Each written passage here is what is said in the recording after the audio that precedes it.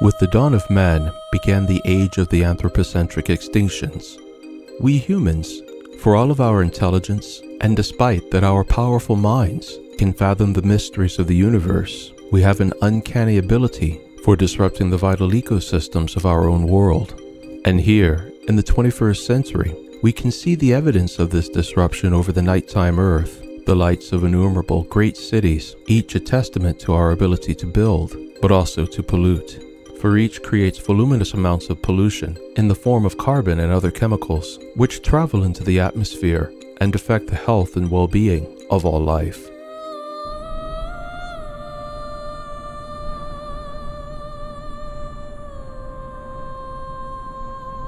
Now, at the dawn of the 21st century, we are so widespread, our cities so entirely ubiquitous, that it is only in a few remaining rare and remote wild places where the air can still be said to be pure, though even that is but a relative measure. For even in the farthest, most remote regions of the Antarctic, or these skies high above the British Columbian Rocky Mountains, an analysis of the air will reveal the presence of dozens, if not hundreds, of industrial man-made chemicals, though in smaller amounts. Some of these the natural world can weather, but there are other organisms, canaries in the coal mine so to speak, which are especially sensitive. One such, under normal circumstances, is especially ubiquitous. This family of organisms are the lichens, and they are nature's telltales of the atmosphere and portents that tell us when things have gone wrong.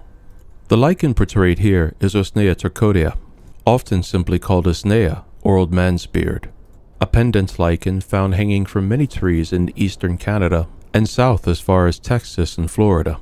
Like all the lichens of the Usnea genus, it is extremely sensitive to air pollution.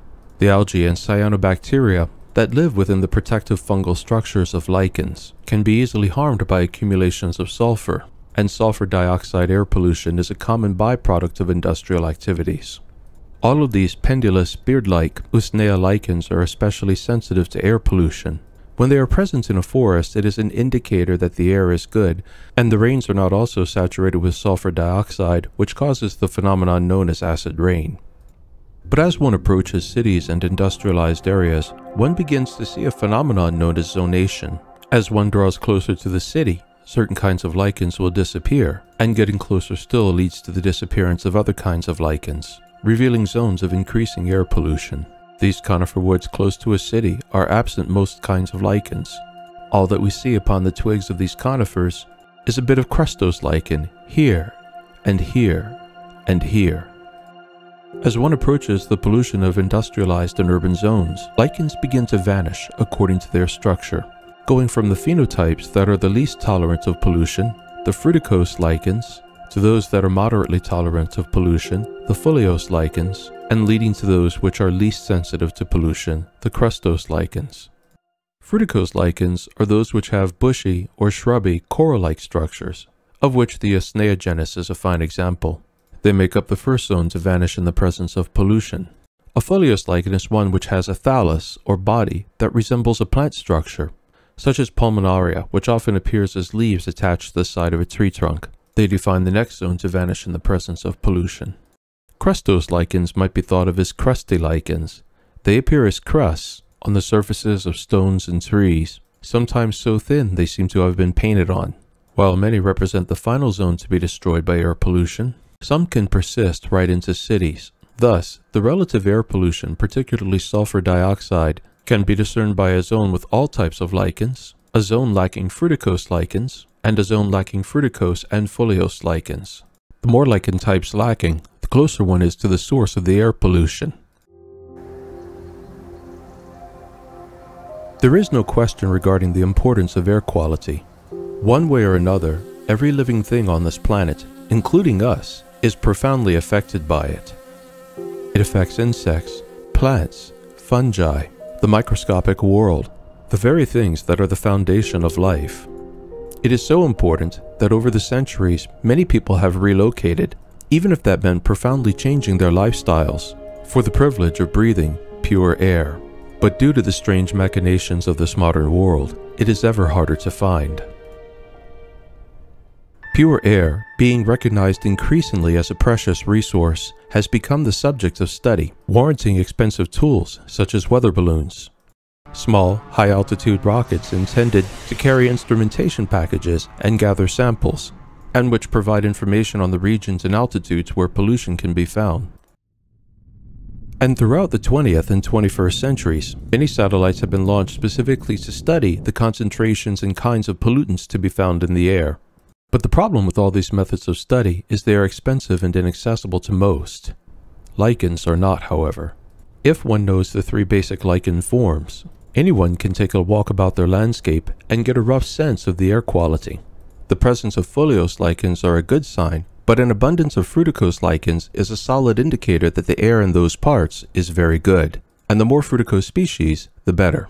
But what is it about lichens that gives them such a need for pure air, and by way of that, makes them such good indicators of air pollution?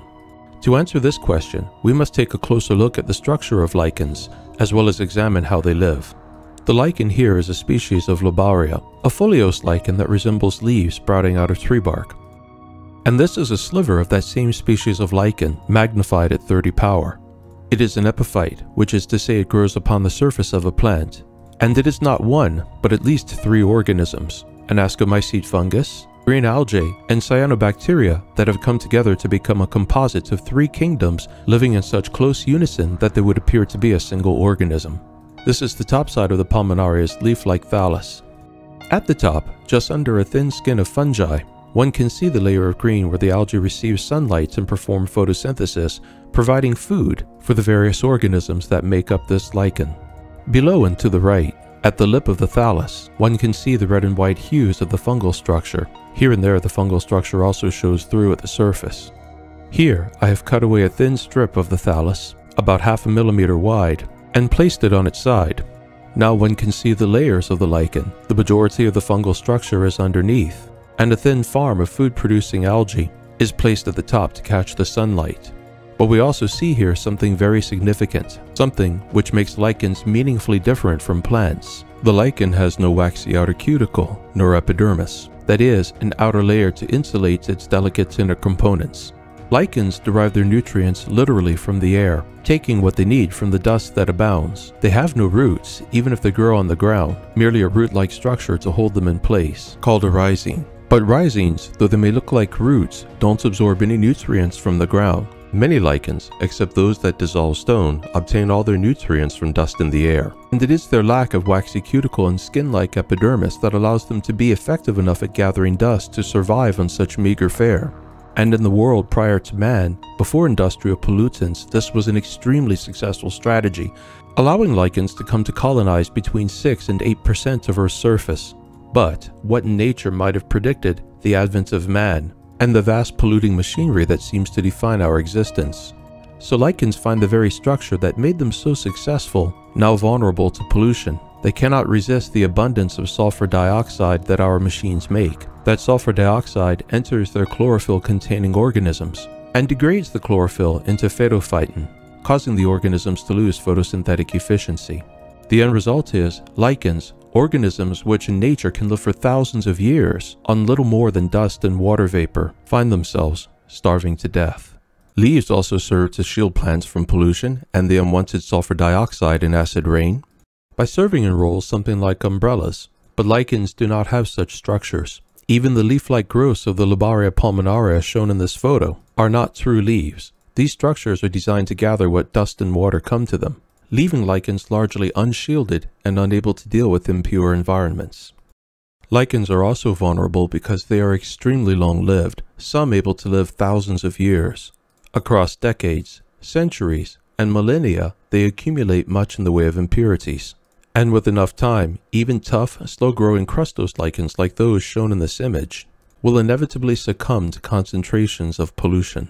As to the question of why is it that some lichen forms are more susceptible to air pollution than others, the answer is simple. Fruticose lichens, with their branching coral-like structures, present the most surface to the air.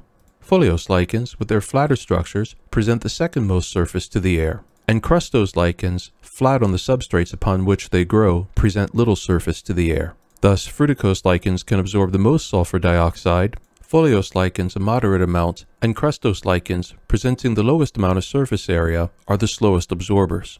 Lichens are such a successful form of life that they have re-evolved around the planet multiple times, over a span of hundreds of millions of years. And it is telling when it comes to modern human civilization that our activities are driving them extinct in many places of the Earth. And their lack is especially evident in heavily industrialized areas, such as the North American east and west coasts, and much of Europe, from the continent to the UK. Indeed, in many places around the UK, foliose lichens are entirely lacking. Lichens are canaries in the coal mine, and they tell us quite clearly that we're doing something wrong.